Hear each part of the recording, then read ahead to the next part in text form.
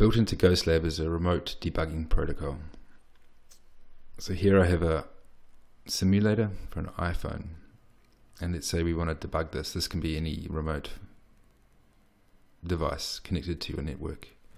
So let's start the servers, and here Ghostlab servers running on this URL. Let's open up Safari and add in this URL.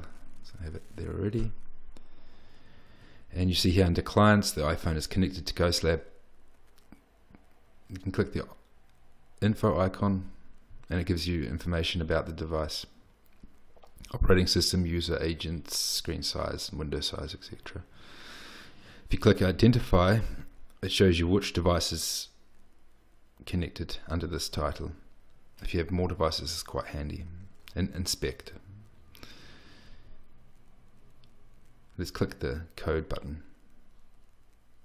This opens up the debugging protocol, and we're looking here for the iPhone mobile Safari 7.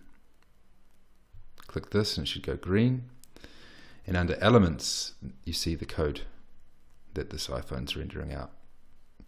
If you wish to debug in Firefox or Opera, under settings, Ghostlab settings, server debugger, you can select it from the list of installed browsers.